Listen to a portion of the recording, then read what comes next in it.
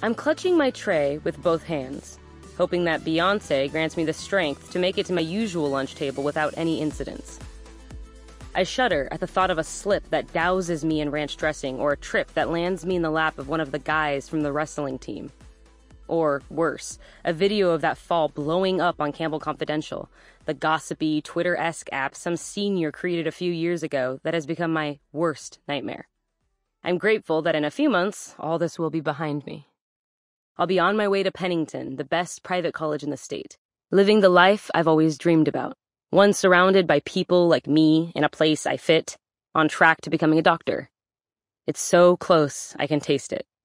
All I need is the email confirming that I got the scholarship, and, Lighty, watch it! I've got a thing to do. Derek Lawson leans into the word thing like what he's prepping for is some big mystery as he plants himself directly in front of me.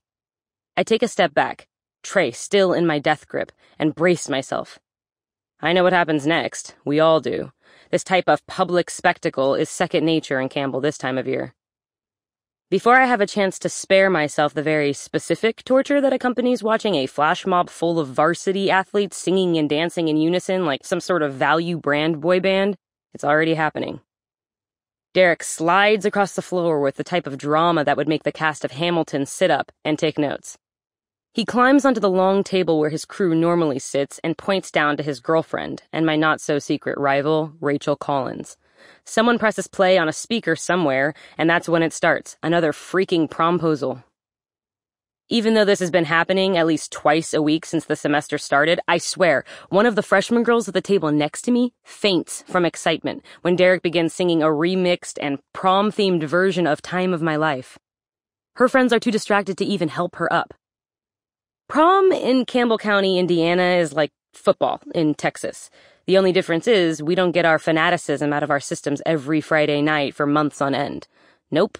In Campbell, we just hold it in, 11 months and 29 days per year, until one day we explode, the whole town covered in a heap of sequins and designer tuxes and enough hairspray to feel the Hindenburg. It might be impressive if it weren't so ridiculously, obnoxiously annoying. You're the one girl I want to go to prom with. Derek is belting at the top of his lungs, and it is certifiably awful, but no one seems to care. The girls from the pom squad come in from the hallway, where they must have been lying in wait, fully decked out in their uniforms, and grab their partners from the basketball team. And suddenly, they're doing full Dirty Dancing choreo and not missing a beat. The entire cafeteria is watching this show, and I sort of want to die.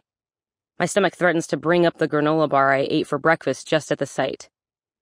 Not only because it's Rachel at the center of the attention again, but because this public display of, well, anything really terrifies me, even when I'm the furthest thing from being involved in it.